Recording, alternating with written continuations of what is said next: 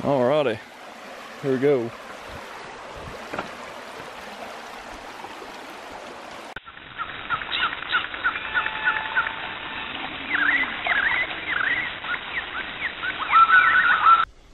Alright, so I've rediscovered this old trail. I don't think it's really been a used trail for years. Just by the looks of its conditions. And stuff in the way and all that. But you could see how it was a trail at one time. And just doesn't really look like one anymore. Man, we got to a herd of spider webs there.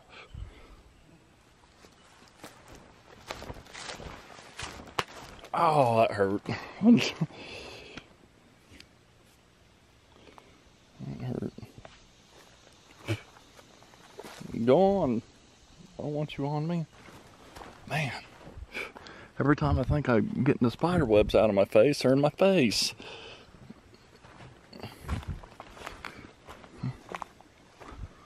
So anyway, back to this trail.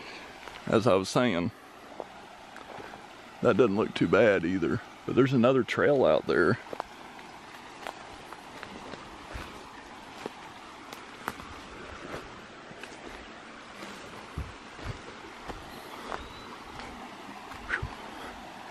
I mean, I don't see any kind of signage saying I can't go. But it's just like a lost trail. So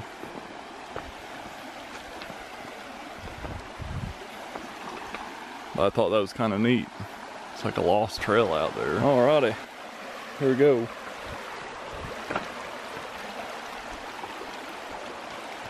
See, there's it's kind of hard to negotiate it. You know, like that pod used to be there probably. Probably another name for them. I just call them pods. I don't know, I may come back to this during the winter. Because that's all growed up. Maybe the fall or winter. Come back when it's this low and try to check out what's out there.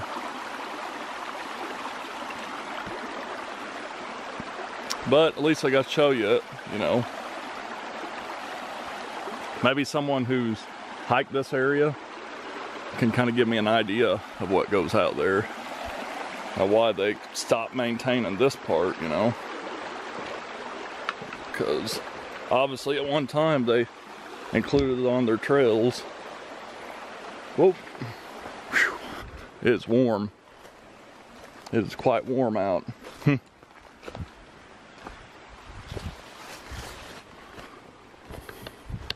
But I wanted to show that. This little hidden trail. And it's pretty much right by a sign that points you towards the champion cherry bark oak. It's not, that oak tree ain't too far from this little trail. I think that oak tree's just right over here somewhere.